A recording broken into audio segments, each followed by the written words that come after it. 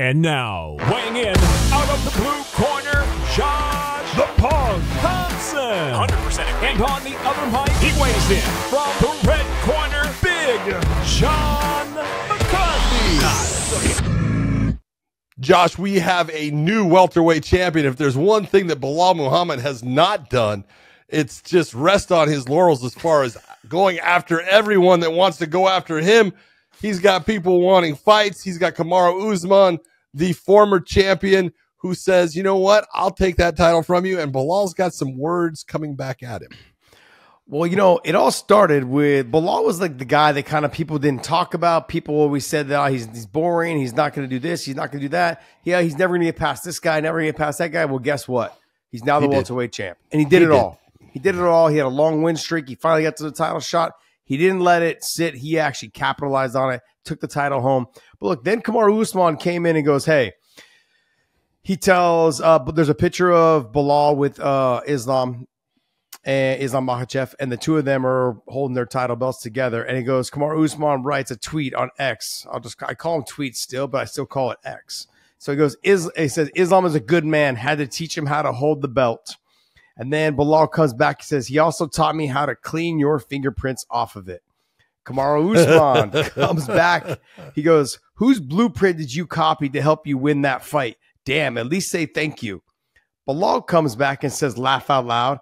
I did what you couldn't do. I finished the job. I'll send you Bully's blueprint PDF. Just enter your email and credit card information. I thought that was pretty good. Belal's on a roll right now. He's crushing everyone. Dude, he's got the no one-liners down, man. Kamaru Osman comes back and says, all right, enough of the nice guy. You were never chasing me, bum. You were barely in the rankings when I dominated the divisions. FYI, I have a win over Leon, son. And then Belal comes back, dominated the division, ? You beat Masvidal twice and went to a cardio kickboxing war with Colby twice. Colby sucks. You were protected by the UFC. Now you can barely walk. Your podcast sucks. And your part in Black Panther sucked also. Oh, little jab there in them. He says, damn. Kamaru Usman replies back, glad you watched me in BP, which is Black Panther. Black Panther. Unfortunately, no one wants to watch you fight, much less put you in a movie. And he says, you were a background character. Belal says, you were a background character in a movie about fighting. They must have seen your striking and decided no fight scenes.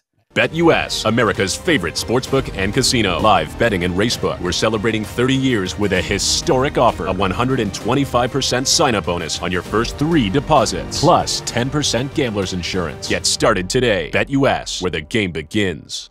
Belal's on a roll right now, man. I love Kamaru Usman. Belal right now he's basically chalking up 10-8 rounds. That's what he's doing.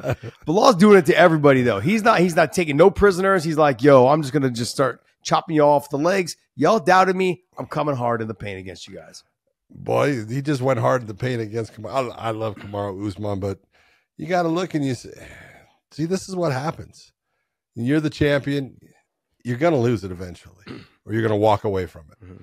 And there's gonna be somebody else, and that person is always going to be able to chip at you about certain things that you did, and you're going to be able to chip about certain things that they did, and there's truth in all of them. And you look and you go, hey, this is where people need to figure out. There's that point where it's your time. Mm-hmm. And Kamaru had his time, and I'm not saying that he can't get it back. You know, there's a possibility he could, but you know, he had his time, and it's not easy to hold on to that title, that belt, the pound for pound thing for as long as he did. That is a tough thing to do. But Belal Muhammad absolutely deserves everything that's come his way. He worked for it. He went out and he fought everybody that they put in front of him. 9-10 fight win streak now. I mean, his performance against Leon Edwards was absolutely almost perfection, except for the last bit in the 5th round. And he obviously lost the 3rd round, and he lost position and got his nose cut in the 5th. But overall, I mean, he made a guy that I know is a very good fighter look average for most of it. And so right now it's Belal's time. This is what happens You know, but this is how you build the fight. And I kind of like the fact that Kamaru is going after it, because really, for Belal, there's very few welterweights that are on that top 10 that he has not fought. Yeah. But Kamaru is one of those guys that he has not fought. My farm needs the earth, the air, and the water. I get my energy going on LMNT Electrolyte Drink Mix. Clean, good-tasting energy that feeds me like I feed my plants and animals. And after a long day on the tractor, when it's time to shoot the podcast, I drink LMNT so that I can stay energized and stay salty. Let's get it on.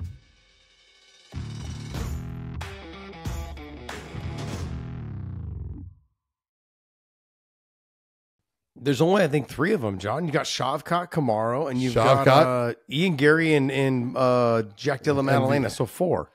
Okay. I mean, those are the 4, I believe, that he hasn't fought and that are up there. In top 10? Yeah. I mean, and right now, 2 of them are undefeated. What's Jack Della Maddalena? Well, Is he undefeated too? He's not undefeated, but he's in the UFC. What's he at? He's on a long win. Yeah, because you got Ian Gary and Shavkat. Ian Gary's both undefeated. Yeah. Yeah. Ian Gary and Shavkat. Jack has got a loss. I can't think of who it was to. Yeah, I'm trying to maybe remember. Maybe George can come up with that one, but he does have a loss. But I mean, there's guys in there for him to fight. Undefeated in the UFC, 2 losses. Undefeated in the 2 UFC, losses. but yeah, but he's got 2 losses. Or 2 Shavkat losses. and Ian Gary, they have no losses. Yeah. I mean, I believe that Shavkat's going to be next because Shavkat seems to... He deserves it. Yeah, he deserves it. I mean, I still believe he needs to fight one more person. I just don't know who. You know, maybe Ian him Gary. and Kamaru. Yeah. I mean, yeah, probably. Come on, let's be honest. If you're going to look at it and go, hey, well, let's go with what we have.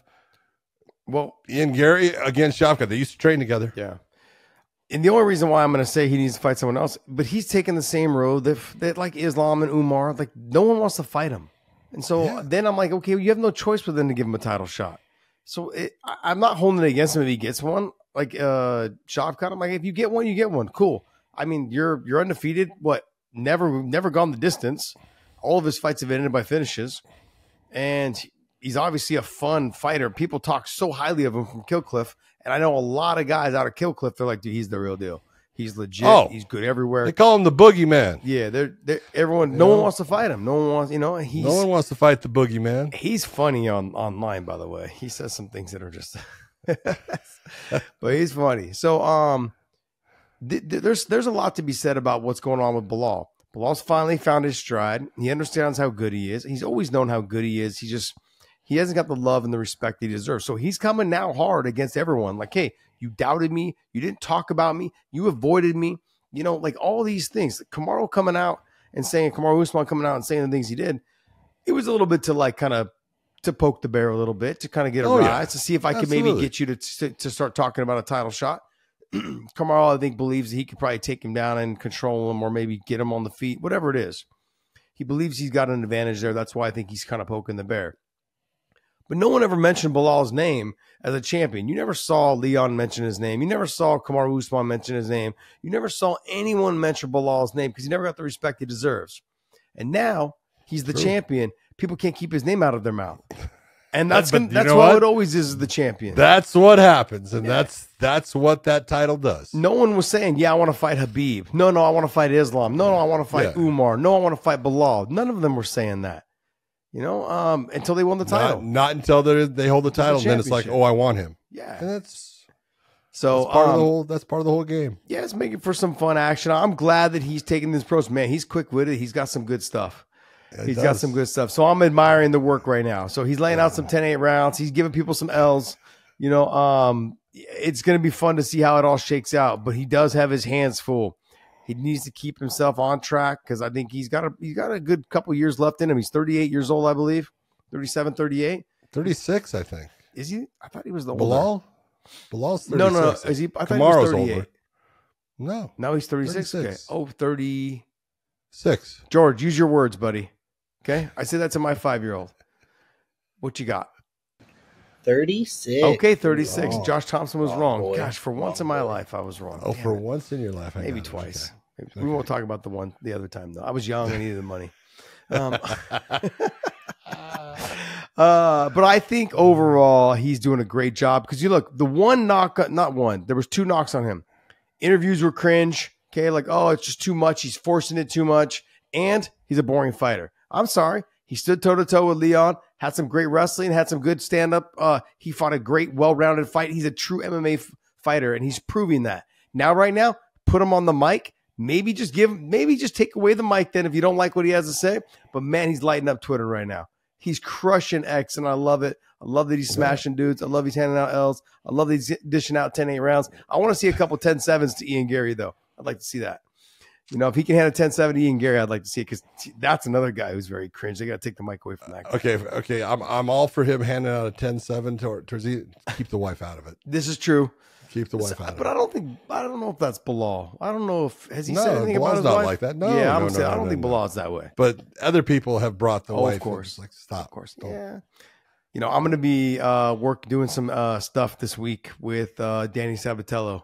And one thing I know. The Italian gangster. I've got Jordan Oliver. I've got Jordan King Oliver. of the fuck yous. Yep. I've got Jordan Oliver. I've got Danny Sabatello. I've got Brent Primus and Mads Burnell. So I'll be working with them this week. Oh, there you go. I was with Mads. He was training when I was in Vegas and stuff. And I was talking. He is absolutely hysterical. He's a great guy, man. He Such is a great funny guy. as hell, man. So I'm gonna put together a little piece with the 4 of them, and we're gonna have some fun. So it'll be a good little interaction on fight day. Giving you guys some little back scene stuff. We're gonna have breakfast with Mads Burnell. I'm gonna do a lobby call with Jordan Oliver, and then I'm gonna actually go to the venue with Danny Sabatello. And then I'll be doing probably an interview with Brent Primus while he's getting his hands wrapped or while he's warming up or right after he warms up. But I'll be in locker room with Brent Primus, just, being around him, just talking with him, just chatting him up, what's going through his mind. So we will be there. I will be there. John will be at home in the comfort of his own home. I will be at home, but I will be there for you to talk to. So you better talk to me. Yeah, we'll see. I don't know if they're going to give me a mic to talk to you, but I will definitely be there with those guys. It's going to have some good stuff. So, hey, I'm looking forward to it, man. I'm looking forward to all this. Hopefully you guys enjoyed this show. And John, go ahead. Take us away. Hey, for everyone out there, thanks for listening in. We will see you.